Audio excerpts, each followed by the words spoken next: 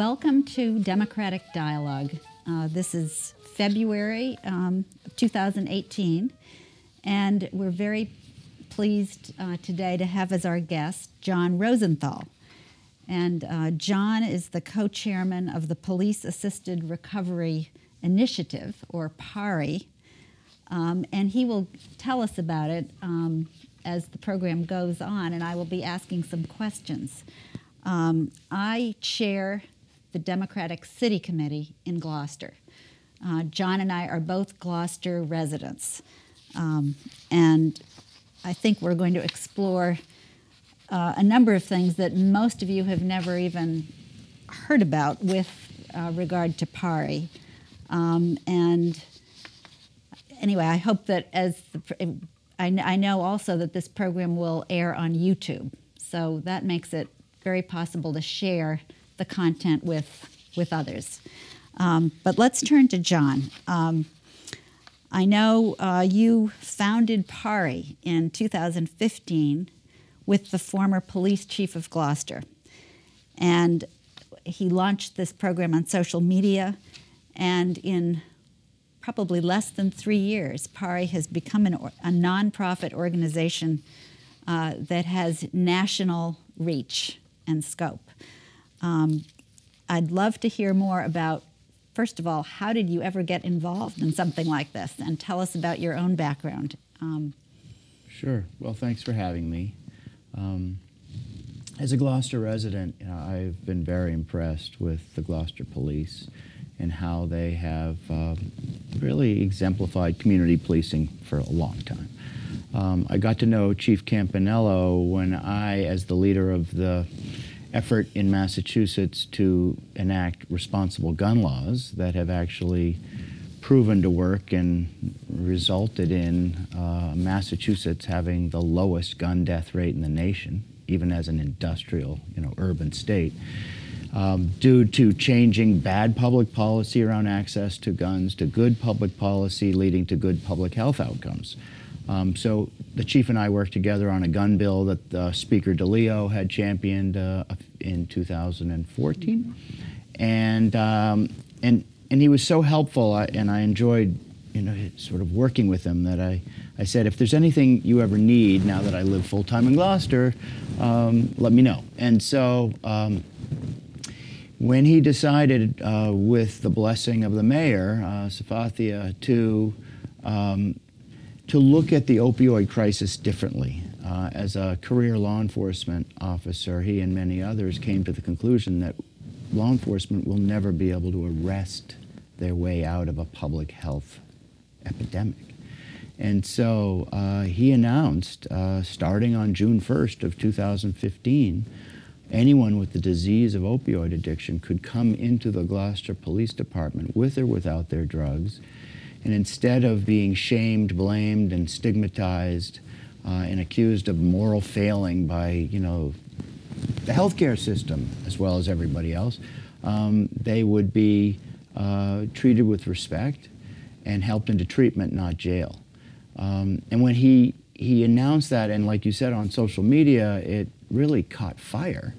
He approached me, and we went for coffee at Cape Ann Coffee, and said, I think we're going to be inundated. I think this is going to catch hold, and as you have done with homelessness and gun violence, would you start a nonprofit that can help support the Gloucester Angel program as well as help replicate it across the state and nationwide? Now, this was like in April 2015. We didn't know if anyone would show up when the police made the announcement, and lo and behold, through the voice of law enforcement, beginning right here in our little community of Gloucester, this program, the PAARI program and the Gloucester Angel program and similar law enforcement-based access to treatment programs is now been replicated in 375 police departments in 32 states. And it has already changed the conversation from opioid addiction as a crime that should result in jail to a disease where people need treatment. And the dividends, sort of the social dividends have been unbelievable. Not only have we saved lives, 600 people over 600 people have come into the Gloucester Police Department alone and received access to treatment the same day.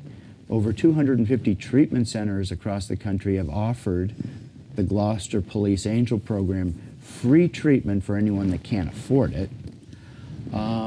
And now we have 375 police departments doing similar programs, and we have placed over 12,000 people into treatment since the Gloucester Angel Program began on June 1st of 2015. Yeah. Wow. By any measure, I think that's an astounding success, growth.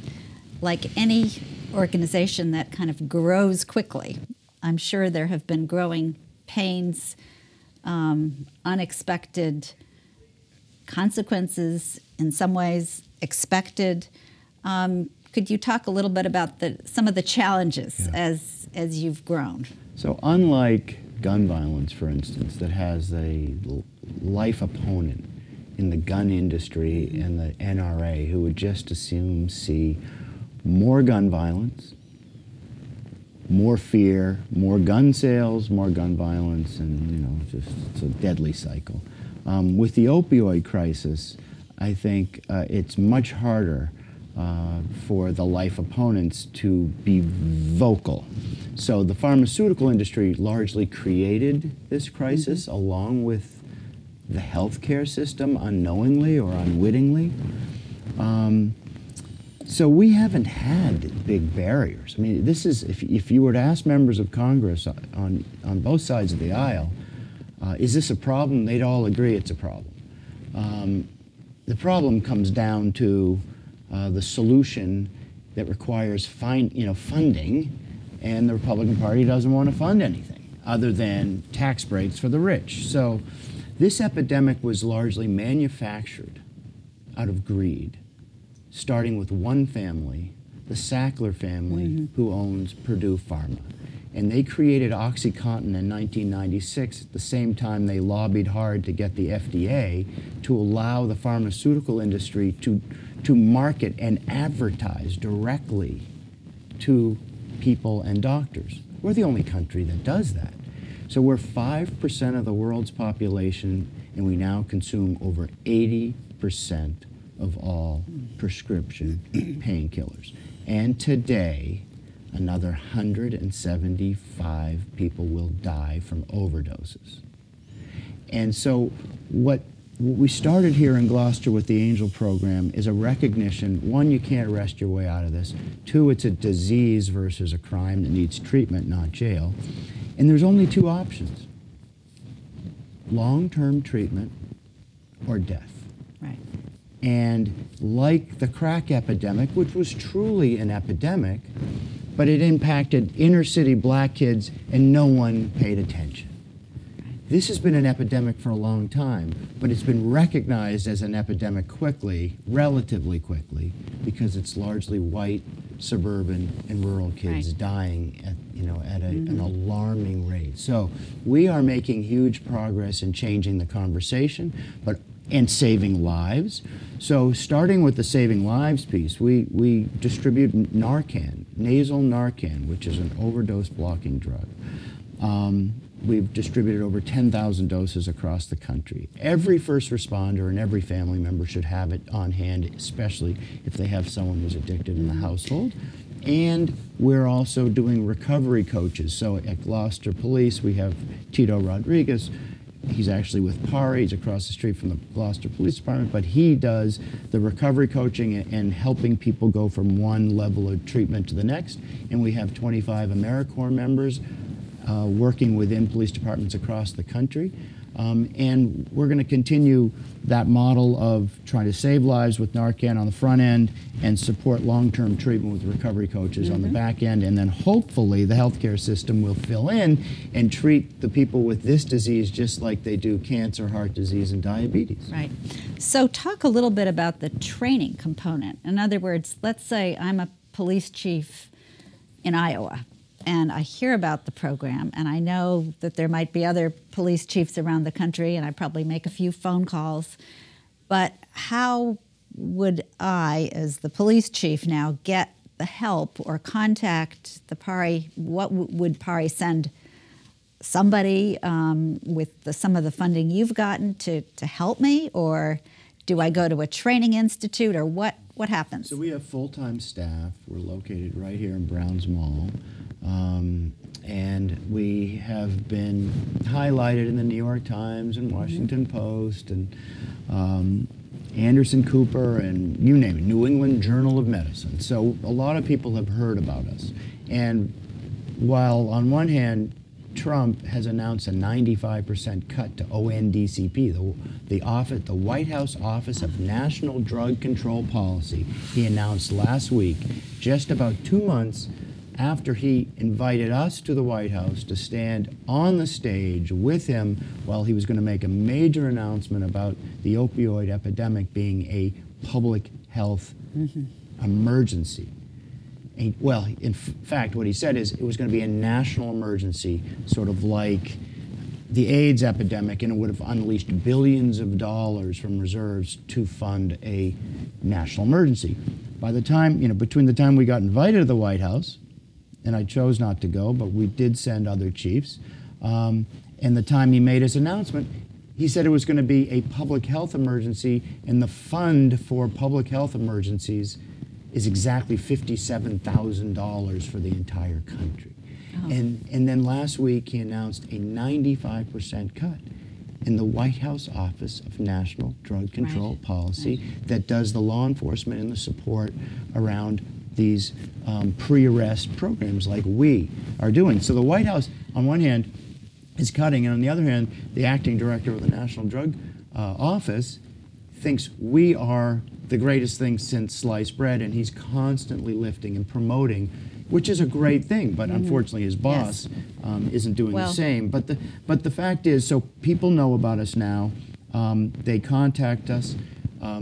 To be a member, a law enforcement member of PAARI, all you have to do is recognize that this is a disease versus a crime that needs treatment, not jail. And if you say you want to join, you're a member. And then we give you the list of 250 treatment centers that will provide scholarships for anybody who comes through police departments and needs help. We will give them a startup grant of $1,000 to $5,000, which, we're a 501c3 nonprofit, so we bring in tax-deductible contributions, and then we buy Narcan, or we give startup grants. And then we also have on our website, which is PAARIUSA.org, best practices. So we have two primary models that are being followed by the 375 police departments. One is the Gloucester Angel program, which is an intake model. Come in, we'll bring your drugs or paraphernalia, no shame, no blame, no judgment, we'll get you into treatment. Or the Arlington police model, which is absolutely fascinating. So my co-chair of PAARI is Chief Fred Ryan from Arlington. What he figured out is that the greatest predictor of the next overdose death is today's overdose reversal or save with Narcan. So they know who police and first responders have helped save with Narcan. So within 24 hours, the chief would send a clinician, a social worker embedded in the police department. Now we have that here in Gloucester with Tito. And a uniform officer to go make a visit at the household within 24 hours of the overdose save and say, look, we can get you into treatment today if you're ready. Right. And if you're not ready, here's Narcan if you overdose again, and we'll come back. They also do follow-up. So when a detective comes to Chief Ryan and says, we're ready to take down a dealer, we've got the evidence, Chief, can we do it? He said, yep, looks good, but what are you going to do for the dealer's clients? Because we're about to have a whole lot of very sick people in our community. When you take out a heroin dealer, rather than, we don't want the people to go and find another dealer, and there's 3 more waiting behind to take over that client base. So when the chief arrests this dealer, gets the phone, gets the computer, gets the client list, then the clinician and officer goes to the home of the user and said, we've taken out your dealer. Rather than find a new dealer where you may be getting, instead of heroin, fentanyl and dying, how about getting into treatment? And if you're not ready, here's Narcan. The level of trust that has been built up through, post-Baltimore, Ferguson, you name it, where now police are the heroes in the community, saving lives and changing national drug policy is, it's just a win-win all the way around. Well, that's an amazing development in the sense that, only the police department would have access to that information. Yep. And you go to a public health clinic and the public health person can't, because of privacy laws, of course can't find out who all the users are, or go to the house because, again, it's everybody's privacy is being protected. But I just want to go back to the availability of treatment. And I know most of the, at least just from what I've read, it seems as though many of the addicts who present at police departments want inpatient treatment, but maybe not.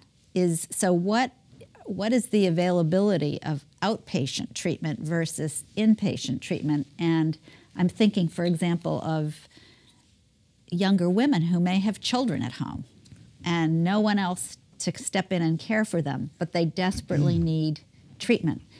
But probably outpatient might be a better model, or who knows, there have to be all kinds of arrangements for this family. Right. They need help, in other words. So absolutely outpatient long-term treatment is the solution. This is a disease that, like cancer, heart disease, diabetes, responds. It's a chronic disease without a cure, but it responds really well to medication, medication-assisted treatment. And so the amount of time that anybody needs to be in a detox is generally not more than 5 days, and they don't always or generally don't need long-term inpatient, which is the most expensive. What they need is long-term treatment, and all options need to be available to them. One of the things that was sort of an aha moment for us was, and I've experienced an overdose death in my family 8 months after I started PAARI, which is interesting, and I didn't even know my 34-year-old nephew with an MBA from Suffolk University, a well-paid stock analyst, became a poster boy. Back injury, overprescribed OxyContin. So OxyContin, made by Purdue, the 80 milligram pill, when you are finally cut off from your doctor, is $1 a milligram on the street. So when you get a bottle of 30 or 60 or 90 and they're, $80 a pill on the street, you can imagine the diversion value. So, he gets shut off. Now you need 5 to 10 a day to just go to work, just to not begin to withdraw, just to be normal, because your brain chemistry is now changed. Your brain has been rewired. You can't make dopamine, which is what makes you feel pleasure, without that drug. So in any case, in his case, overprescribed, addicted, cut off from the doc, and then goes virtually broke, buying, $400 to $500 to $600 a day worth of pills. It doesn't take long for anybody to go broke, steal from everyone you know, and go to heroin. So then when you go to a $100 bag of heroin, rather than an $600 or $800 habit, it's a lot cheaper. But now the problem is that heroin is being cut with even cheaper fentanyl, which is 50 times more potent than morphine, and 100 times more potent than heroin. And so what's happening now is that people are thinking they're doing heroin, or they're doing recreational cocaine or marijuana that is cut with fentanyl. And we have seen 4 overdoses in a weekend in Arlington, Mass, 1 fatal from cocaine cut with fentanyl. So, this recreational drug taking that, used to be like fairly harmless in the past with cocaine or pot is not any longer. But in any case, what happens is you get addicted and you're told there's no room in a treatment center. But what we've figured out And it was an aha moment was when a police chief calls or a police officer calls, and we all in our culture grow up learning not to say no to police officers, including people that work at treatment centers. There's a bed. There isn't a bed when you or I call, but there is when a police chief calls. So that's inpatient. So that's inpatient, but oftentimes because the treatment center and treatment system is so virtually non-existent and has such barriers that there aren't enough beds for the need. People are often told, sorry, call back tomorrow or next week. And we know with any addiction, you've got to get people into treatment when they're ready. They can't be forced into treatment. And you're forced into treatment oftentimes when you go to jail and you come out and now your resistance is so low, you didn't choose to get into treatment, you were forced into treatment, and there's like a 50% higher rate of overdose death among people that come out of prison because of the resistance being so low. So I don't think prison diversion into treatment is the solution. It's often the only answer. So what we've done is we've expanded treatment by, right, wrong, or indifferent. Police chiefs can get people in treatment. They're taking it. So detox and then long-term outpatient. And we do know that the longer somebody is in treatment, 60 days is better than 30. Right. And, so what is the sort of the pathway that PAARI uses to get people into in other words, is it always inpatient and then outpatient, or is it sometimes outpatient, police department and then outpatient, or whatever is available? All options are on the table for anybody. We don't force anybody into anything. This is a 100% pre-arrest voluntary program, unlike a lot of the other programs where you're arrested, you're told you're going to jail, or you can get into treatment. Who's not going to choose treatment? But meanwhile, you've been arrested, and that arrest causes all kinds of chaos down the line, jobs and housing and everything else. So we are a pre-arrest program. Not everybody needs detox, but that's usually the front door to long-term treatment. The problem is there isn't enough medication-assisted treatment available to everyone that needs it, and it is absolutely improving and getting better. And over time, the longer you're off these opioids, over time your brain chemistry changes back. You're able to make dopamine again. You're able to have a productive, happy life, if that's possible these days. So in Gloucester, how many outpatient treatment centers that have the philosophy that it's actually going to maybe have a chance of succeeding are there in Gloucester? Well, we've partnered with Leahy, we've partnered with Beverly Hospital, we've partnered with Addison Gilbert, and we have treatment centers all over Massachusetts, like Spectrum, who will take anybody that we need help for. And then we have these treatment centers around the country, and now we're also working with legislation.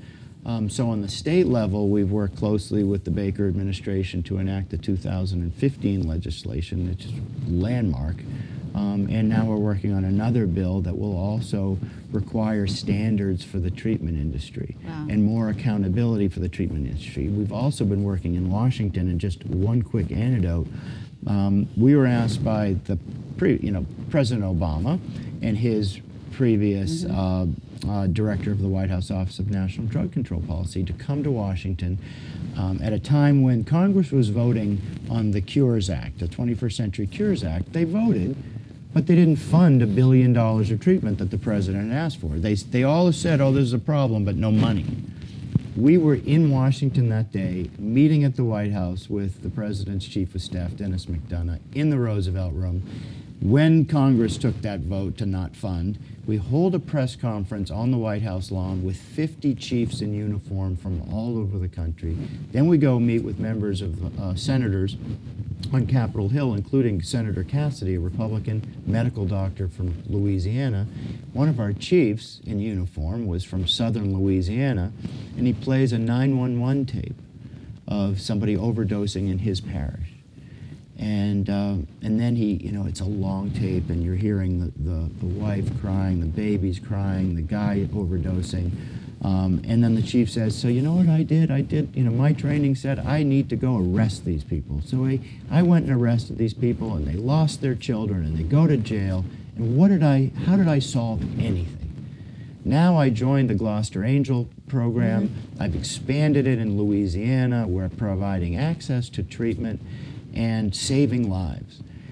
So now fast forward, the president signs the 21st Century Cures Act.